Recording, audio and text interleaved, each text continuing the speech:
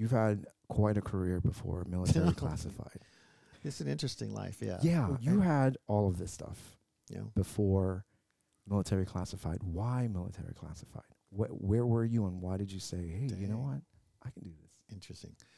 I never asked myself if I could do it. I just did it. I think when you're obsessed with something, and that's what I was obsessed, I think, and that's where passion comes in, I think, for anything that you do. If you don't have a passion for it, then you won't work as hard. So I was obsessed and passionate about it without really knowing it, because I was just obsessed with straight men, especially military. You didn't fetishize military guys, right? Or was it just like you were attracted to them?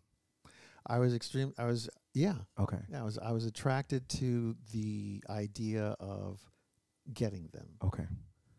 Because there's many attractive gay guys in the world, but I would never choose him. I would always want to choose the straight guy. Yeah. Why?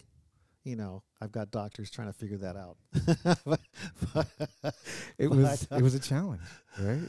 Well, yeah, I think that works for a few years. I'm trying to figure out. You're still okay. You're still trying to figure it out.